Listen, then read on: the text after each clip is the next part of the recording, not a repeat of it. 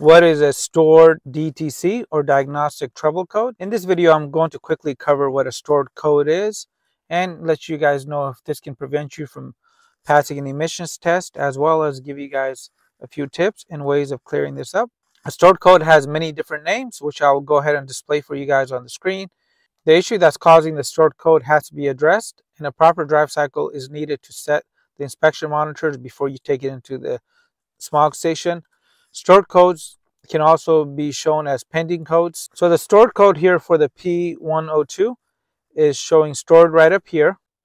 It's also showing as pending, and it could even show up as permanent code. So the same P102 shows up 3 different times in 3 different ways. And stored codes are triggered by the vehicle's computer noticing that there is a constant issue, or it has happened many times. The vehicle's computer has noticed that the issue is not temporary. So stored codes are not going to be the same as pending codes. Pending codes are just a glitch or some sort of random intermediate issue that can sometimes go away. Stored codes will trigger a check engine light to turn on and stay on. Stored codes can be cleared with OBD2 readers like this. You could also try removing a stored code by removing the negative battery cable. And on newer vehicles, this is not as effective. And your vehicle can clear a stored code by verifying that the issue is no longer detected.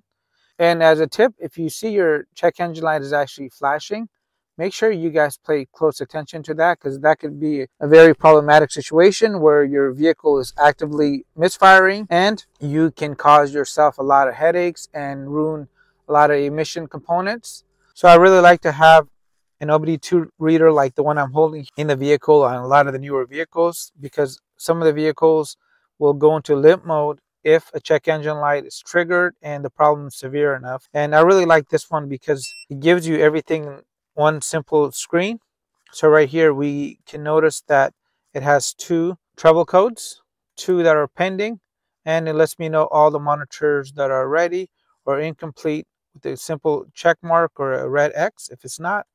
And it also gives me a visual alert down here as well. I'll leave you guys a review video link down below. And if there's anything that I forgot to mention in the video, please comment down below and I will do my best to point you in the right direction. If you need help with the drive cycle, I have vehicle specific drive cycles for every make in the video description box down below. And at the end of this video, I'll leave you guys a video where you could find out about pending codes, stored codes, and permanent codes all in one, and this will go ahead and save you a lot of headache and money in the future. And if you guys like the shorter format videos, make sure you guys give the video a thumbs up, as it really lets YouTube know that I'm bringing you more valuable content.